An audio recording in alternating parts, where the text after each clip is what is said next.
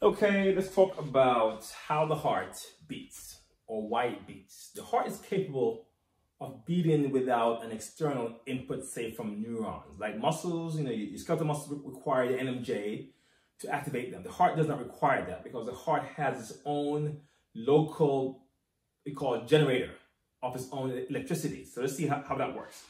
Okay, so let's call the heart's conduction system. So in the heart, this is your heart. You have your right atrium, left atrium, and ventricles down here. Here, somewhere in the right atrium, usually in the front of it, is an area called the sinoatrial node.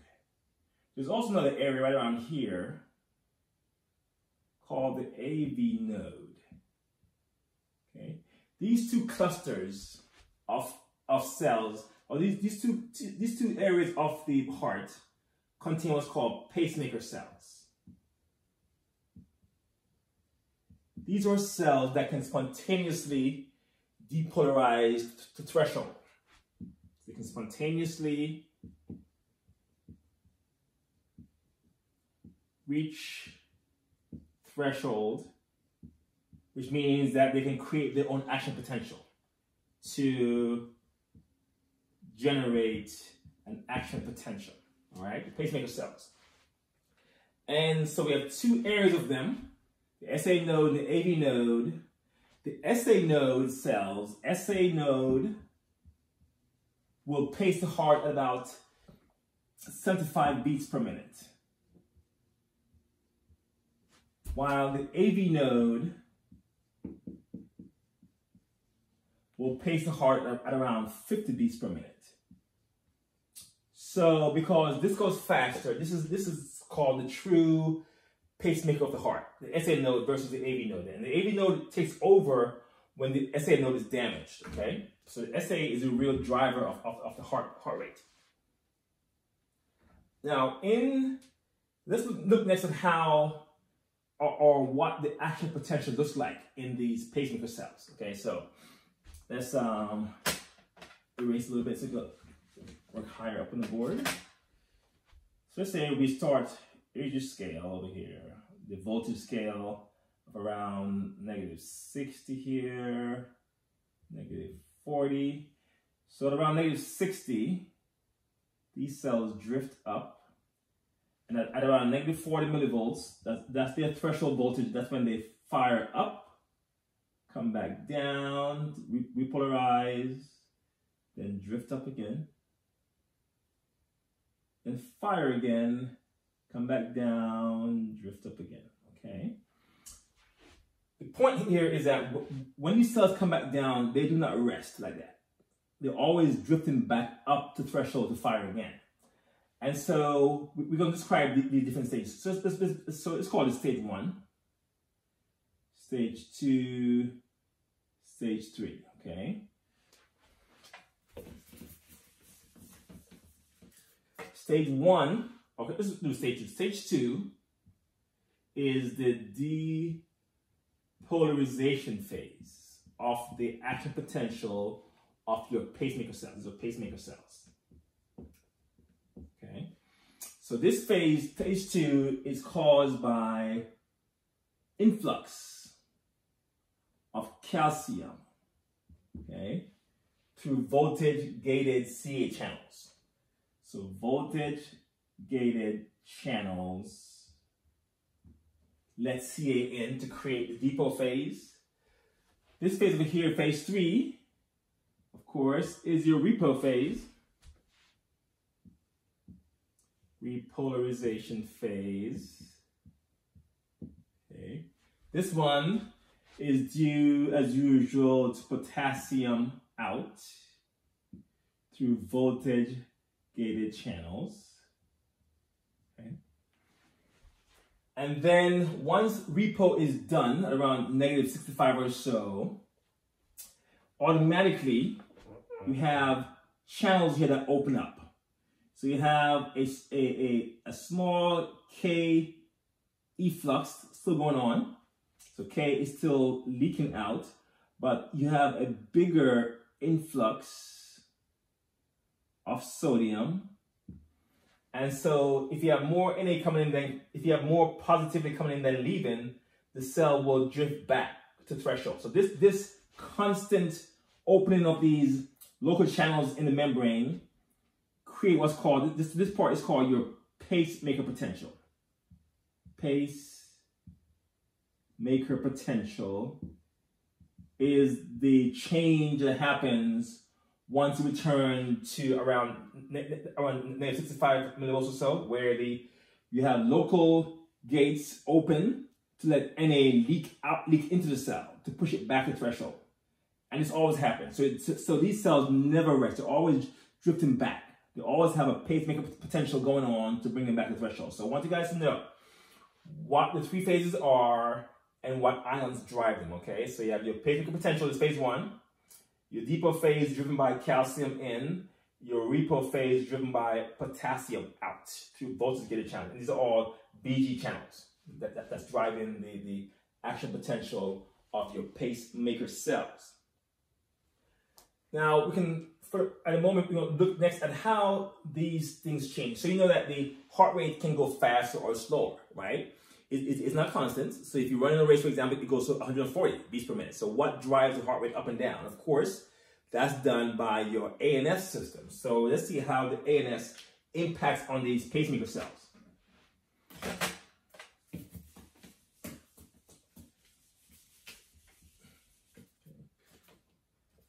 So this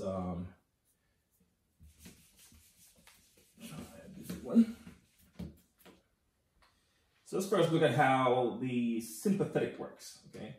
So ANS system, your sympathetic nervous system will release norepinephrine or even epinephrine at their second neuron. The post-ganglion neuron will release these chemicals.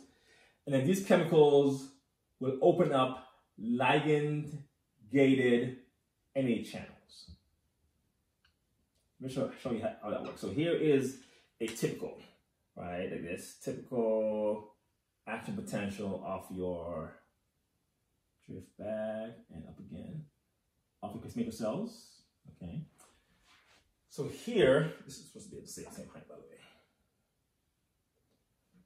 So normally here, this is driven by, again, sodium coming in. Okay? Sorry, this should say calcium, by the way. So Na coming in is what drives it back, and you have a small K going out. So now, when you release norepinephrine, this chemical opens up another channel. So now here you're going to have both Na coming in from usual, plus now Ca as well. Because the Ne opens up Ca channels in that part of the membrane. And so now this extra positivity coming in, so keep going like that. This extra positivity coming in will more quickly bring the membrane to threshold faster, like this.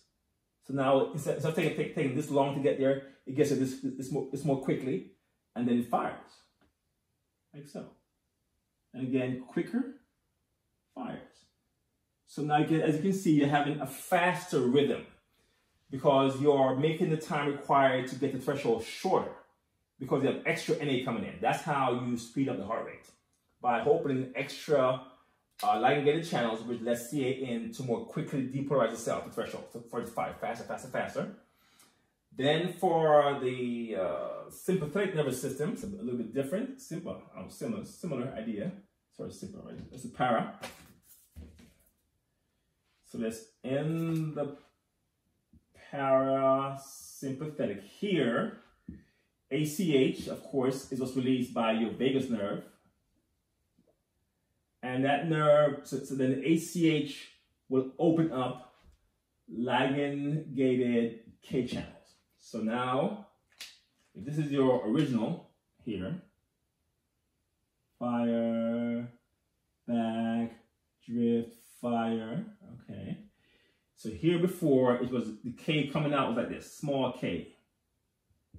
Now, with this happening, you still have a small K coming out, but now you're going to have extra K coming out. So extra K from these ligand-gated channels. And so now with the K opposing the NA, so now it will take longer. Take longer to get to threshold, like that. Draw it better. So, one second. So here,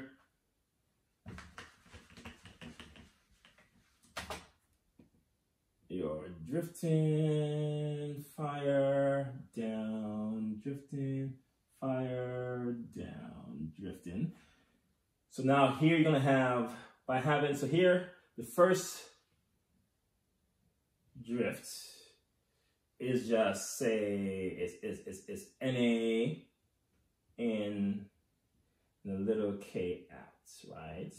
So now over here, once you have power in play, so now you're gonna have, again, K out, regular K out, regular NA in, and then you have extra K out